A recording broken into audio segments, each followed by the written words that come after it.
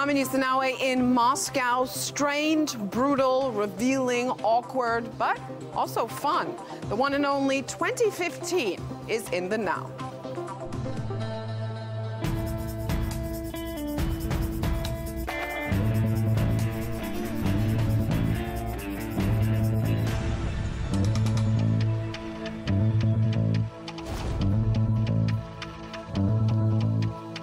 Forget Ukraine, Syria. All eyes, ears, and focus returned. ISIS got out of hand and Russia put its foot down.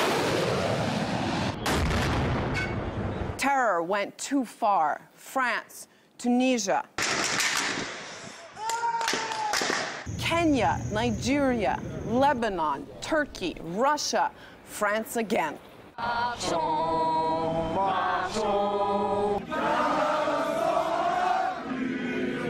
And then California. Refugees, more refugees, floods of refugees, exhausted, soaking wet, desperate, and not welcome. The UN hid 70 years FIFA corruption, Tsipras wins and loses, no one really cares. Trump against Muslims, immigrants, ISIS, the internet, basically everyone except for himself. Trump is brilliant. He's great. And Putin got a little love. Trump and Putin, Putin and Trump. Syria, Ukraine, Ukraine, Syria. No, Syria definitely. It stole the thunder, but I just can't get Ukraine out of my mind. This image broadcast on Syrian state television, identified by analysts as a modern Russian-made armored vehicle. Amateur video shows alleged Russian battle tank moving into southern Ukraine. Really? Did you just swap the countries? Satellite images show Russia has installed modular units capable of housing hundreds of military personnel. Commercial satellite imagery made public of Russian forces on the move for the last several days. I think I know where it comes from. Concerned about reports about increased Russian military presence in Syria. It is of great concern that we have seen this steady build-up of military presence. Russia versus the West beat. Getting old? Not so long ago. Russia is isolated. Russia seems to be quite isolated globally. We will ensure that this isolation deepens. The isolation, isolation. Political isolation of Russia.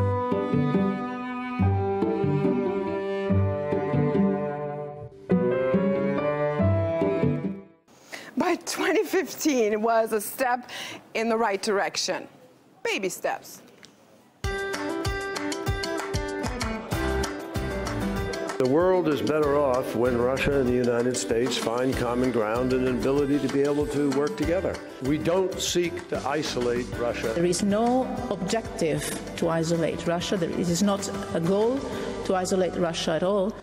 It was quite a year, to say the least. Let's break it down with Alexey Pushkov. He's head of the Foreign Affairs Committee of the Russian Parliament. Thanks for being with us. I think it's fair to say that Russia's strategy in the Middle East has changed during 2015.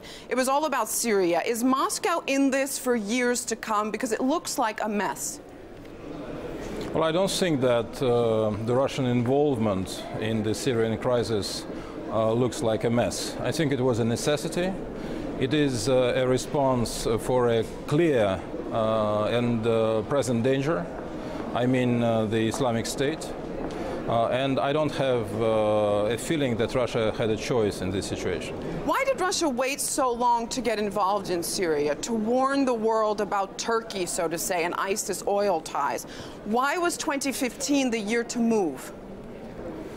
2015 was the year to move because the Islamic State has started to consolidate itself on the territories of Iraq and Syria. 40% of Iraqi territory is controlled by the Islamic State, and the Western coalition has done absolutely nothing to weaken its position.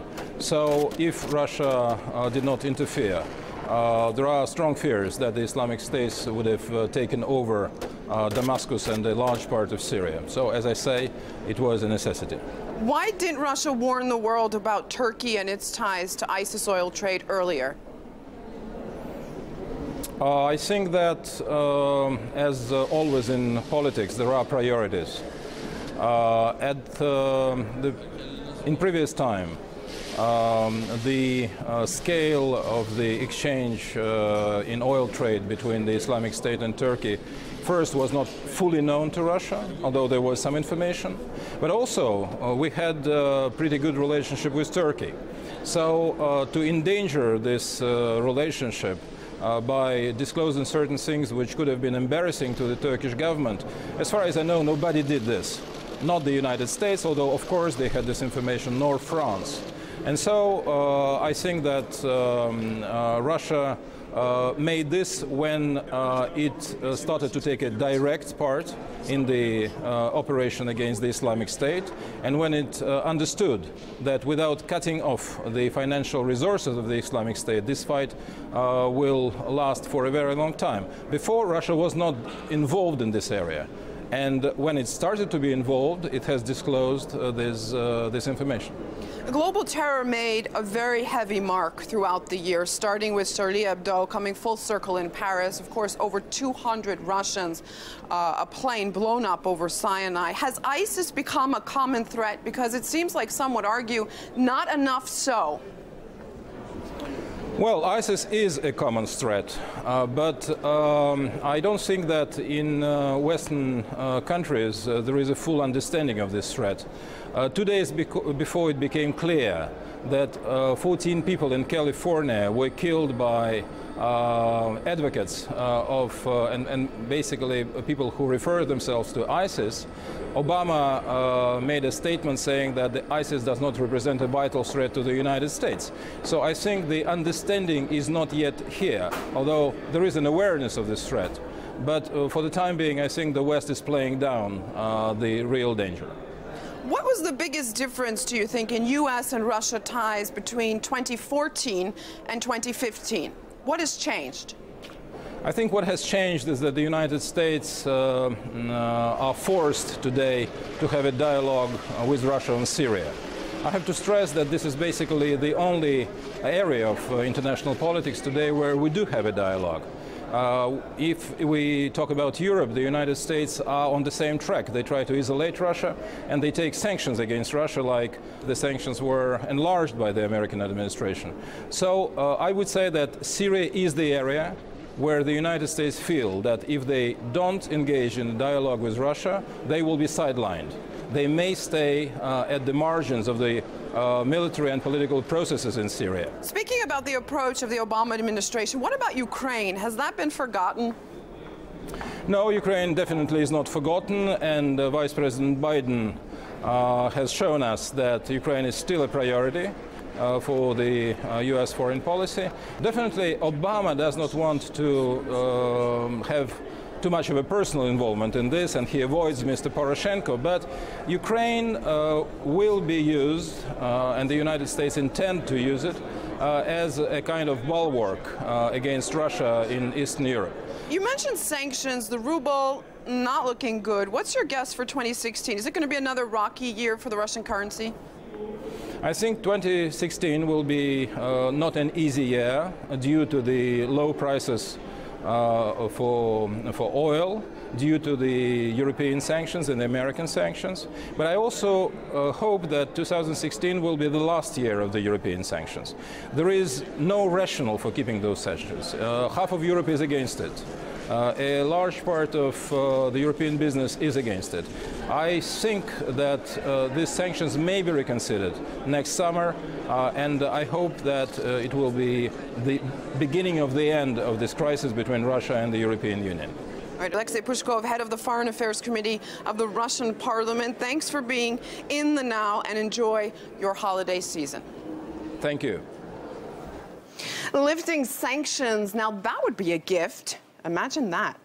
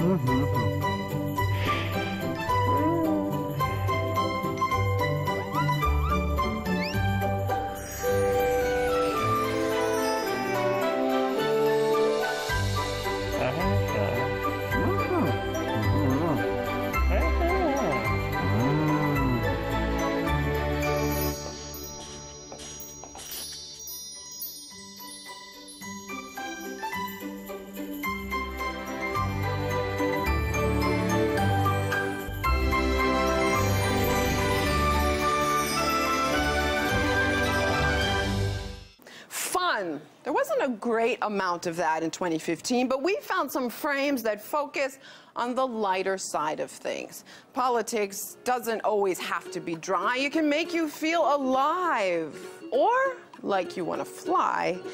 And then really important moments, like a rare touch, can be completely comical because of one slight move. And then there's the best, worst moments caught on camera, starting with my personal favorite when ECB head was interrupted by a special guest. The firm.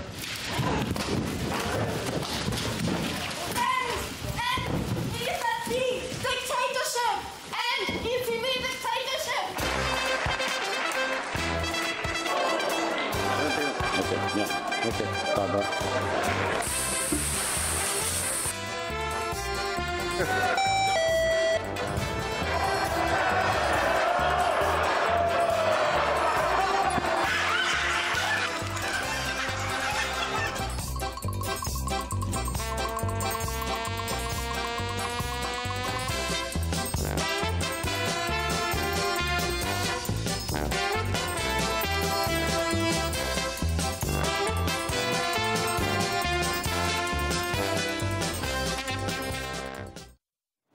And there's always the darndest thing some politicians say, too.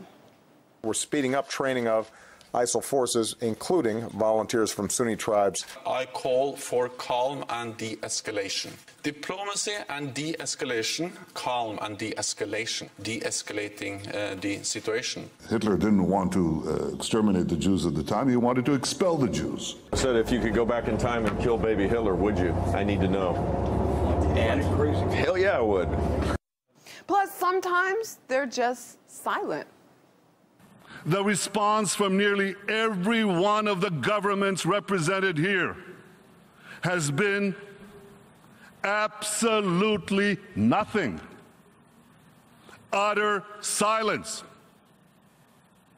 Deafening silence.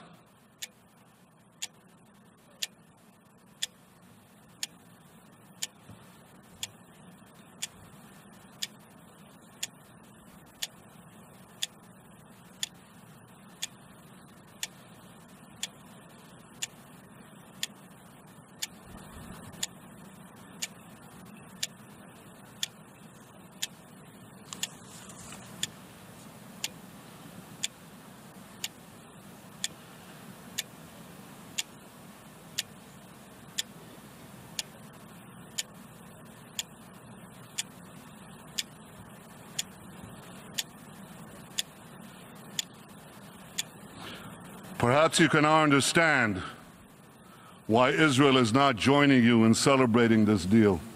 Got it?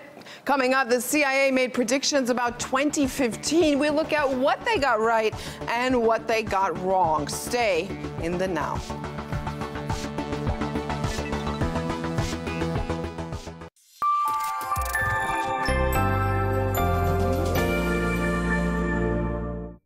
Here's what people have been saying about Redacted tonight. Give it to us. Redacted is full-on awesome. Really? The only show I go out of my way to watch every week. It really packs a punch. Lee Camp is the John Oliver of RT America. They do have the same accent. Hey, we are apparently better than boobs. Nothing's better than boobs. You see, people you've never heard of love Redacted tonight. The president of the World Bank, though, hates it. Why do you guys really have any taste? Seriously, you sent us an email. Спасибо, что ты терпела 2 недели меня беременна. Сейчас папа вернется. Давай, все, do the honors. Oh, yeah. As an oath to my beautiful wife, Christina, I decided to share this experience with her. To see what it's like being pregnant. А беременные тоже с такими проблемами часто к вам приходят? Вот именно беременные женщины. Беременных мужчин нету. Я на секунду об этом забыл.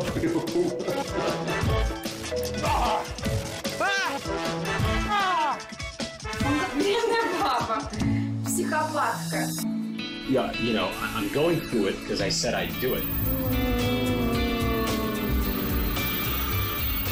During the next 2 weeks, I will be changing my diet, giving up on my old habits, and coming as close as possible to being pregnant together.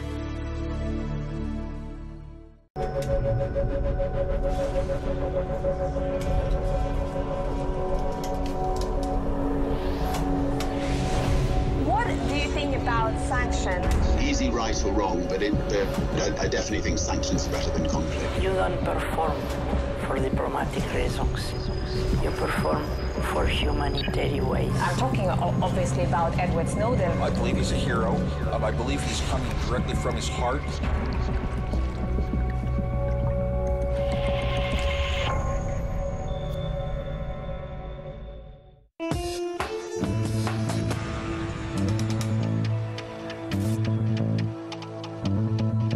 New year, a fresh start, resolutions, promises, and pledges. You know the drill. I will not pursue, it will not involve, I will seek authorization. Мы будем проводить, мы не собираемся точно будем держать, будем работать, безусловно, будем. So are they going to keep their promises? Of course they are. Joining us in the Now is Nigel Parsons. He's the CEO of TVC News and the former head of Al Jazeera English. Thanks so much for being with us. Pleasure. This year will be remembered, of course, by people depending on the media they watch, see, read, follow. What do you take away from 2015? 2015, migrant crisis. That's the biggest one for you. Without doubt, in Western Europe, I think that is the #1 topic. Why are we seeing less of it in the media as this year comes to an end? Are we? In the UK, it's in the papers, on the TV every single day, and we are not the most affected country. I mean, I was talking to a Czech politician yesterday, and he says it's still a huge issue in the countries of southeastern Europe and the Balkans. I don't think it's going away. In Europe, certainly. In global media, if we talk about international coverage, of course, ISIS will be one of the strong points when we look back at 2015. Russia had a very tough year as well. What is it doing wrong? What is Russia doing wrong? Yeah. I think there needs to be a lot more engagement, and I don't think, it's Russia by itself doing wrong. I think actually, there's two kind of superpowers in the world. There has been in my entire life, and it's been Russia and America.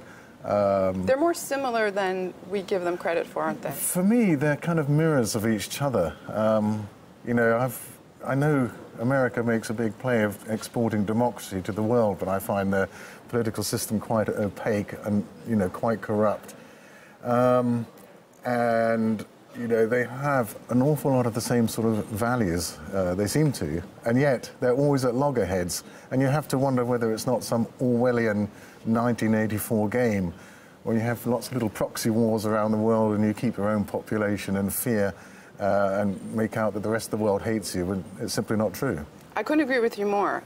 In terms of the media, how these two superpowers are portrayed, I agree that they're very similar. Are they portrayed similarly in the global media, at least this year? I wouldn't say so. I mean, I can only kind of speak for Europe, although I'm running an African channel. Neither of these stories are very big in Africa, actually. But within Europe, obviously, the US has its huge supporters, and Russia has its supporters. There's a lot of debate, and I think it's quite balanced. I think the balance gets lost both in Russia and in the US. I mean, when I first came to Russia, I used to watch programs like Kulaki and, lots of satire, and it just doesn't seem to be there anymore. Again, in the US, I go there and I can't find any news about the rest of the world unless you go to a real specialist channel.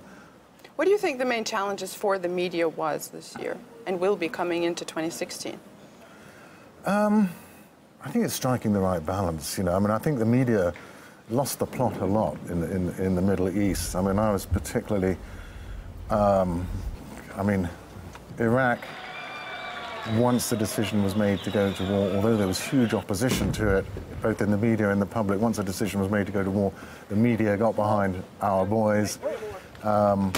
In Libya, you had media like Al Jazeera cheering on the Muslim Brotherhood in Libya and in Egypt, and then you had, I have to say, even UK domestic channels getting very excited about the end of Gaddafi, and I think it was all a huge mistake. I happened to be working in Libya at the time when NATO started bombing, And I think, you know, what I can't understand is politicians just go on making the same mistakes again and again. It's like Groundhog Day.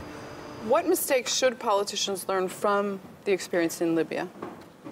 Well, they should have learned that one in Iraq, actually. They didn't, exactly. I understood why America went to Afghanistan. They just wanted to lash out and have some revenge. And then they kind of, won in Afghanistan, took their eye off the ball, got bored, said, oh, let's have another war in Iraq. Why? I never understood that. Do you think there's something more to them not learning? And is the media questioning these unlearned lessons? I think a lot of media are, and certainly there's a lot on social media questioning them. I'm less convinced by some of the mainstream media. And yes, sometimes you have to think, oh, there must be a conspiracy here. I mean, it's impossible to make such a mess of things unless you really wanted to. Or maybe they are just stupid. I don't know. How do you find out what's happening in Syria when there's so many different sources, so many different ways to hear a story, and so many different stories of what's happening? That's a very complicated one. I mean, a story like Syria, I do tend to look, at different channels who are carrying different viewpoints, because, they all have their own agenda. Whether that's the BBC or Al Jazeera, Russia Today, CNN, they all have an agenda, and I think you have to look at all of them and then try and read between the lines, because none of them has a monopoly on truth.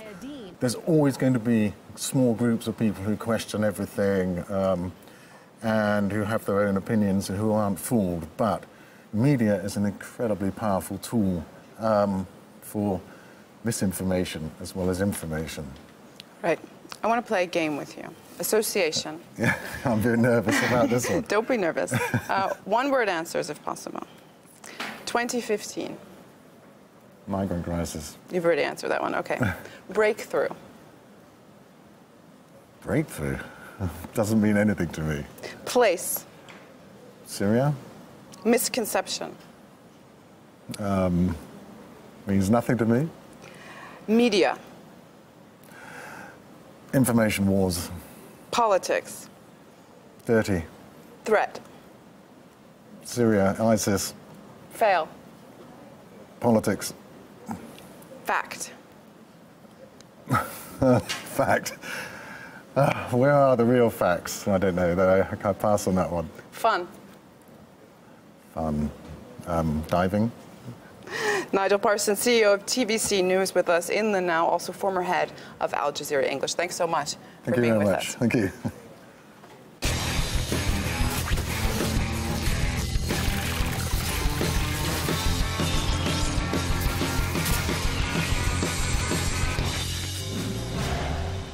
Terrorist tactics will become increasingly sophisticated and designed to achieve mass casualties. Yes, the CIA predicted ISIS in 2015, way back in 2000. What else did they get right?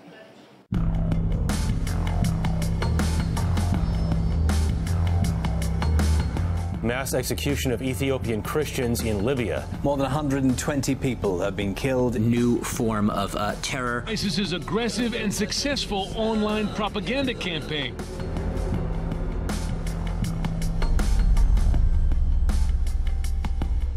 No common policy ready for the massive push of so many more desperate people. Flooding into Europe to escape war and poverty on 2 continents. Suicide bombs, as you mentioned, automatic weapons, grenades. There are still a lot of questions as to how did these men get these weapons.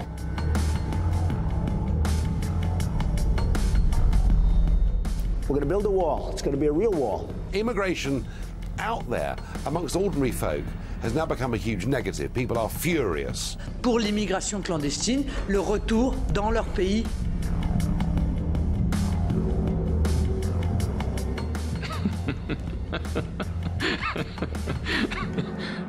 So who was the #1 villain of 2015? No, not Putin. Here's Lori Harfinis with all you need to know about Trump. Donald Trump.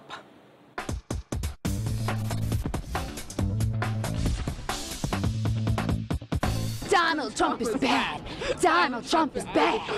Year in review style here. Take a look back at 2015.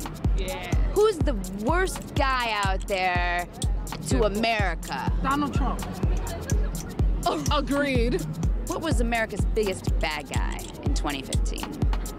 Donald Trump. Donald Trump. Donald Trump? Yep. Worse than anyone on the planet. Yeah. Hey, Mr. NYPD car, who do you think America's biggest bad guy of 2015 was? Donald Trump. Donald Trump is bad. Donald Trump is bad. So ISIS has not hurt Americans as much as Trump. No, you're right. What did he do in 2015 that was worse than ISIS?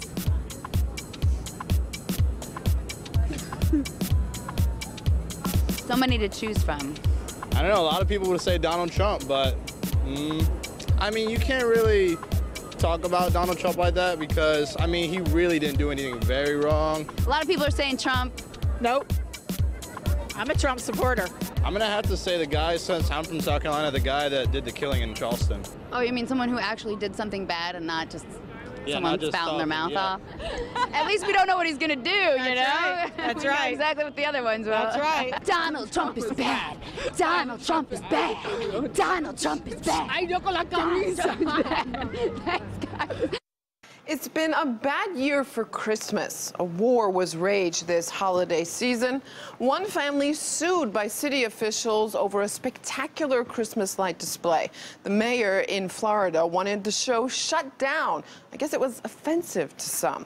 Some went further. School officials in New Hampshire banned the word Christmas from party flyers. The Christmas tree lighting was turned into just tree lighting ceremony. What festive fun. Even candy trees are becoming shapeless. Yummy, supposedly tree-shaped chocolates with no Christmas word in sight on the wrappers. Merry whatever. One American mall swapped Christmas decorations for a winter-themed glacier. And then, of course, there was the annual Starbucks Xmas Cup that never was. I asked for my coffee, they asked for my name, and I told them my name is Merry Christmas. So guess what? Starbucks, I tricked you into putting Merry Christmas on your cup. But we are on to Starbucks. It's not their fault they've gone red.